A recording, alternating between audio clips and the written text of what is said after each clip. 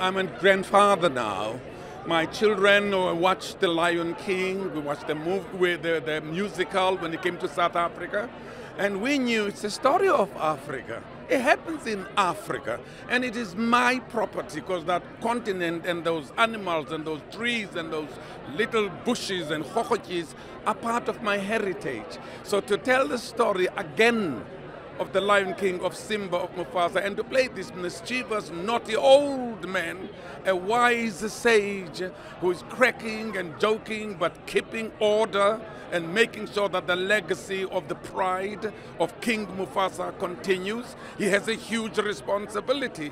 Therefore, he takes it with great pride, but he loves Simba very much, teaches him the lessons of life, the lessons of kingdom, and makes him understand that look in the water, look in the mirror.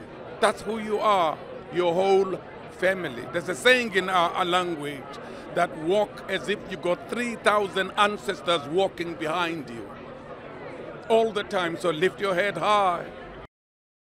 Yes, indeed, because what do you see mostly? You're in a little cubicle and you hear voices and then you work with theater of the mind. It's the most challenging to create a character out of voice and also to match this great Rafiki. And all I asked the director, can that monkey not look like me, please? It's not gonna augur well in Africa that the great John KANI looks like a monkey.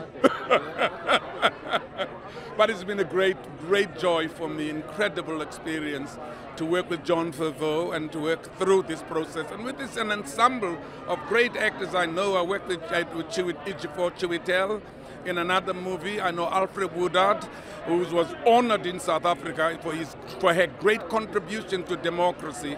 I know James L. Jones. So I knew who the people I'm dealing with. It was fascinating just to deal with Nala, Beyonce, which my daughter says, if you don't come with a picture of Beyonce, I'm not talking to you till I get married. And I'm keeping that because until she gets married, then I'll tell about Beyonce. And the young man, Donald Glover, is a fantastic musician and a great actor. So it's been an incredible opportunity for all of us to tell this story.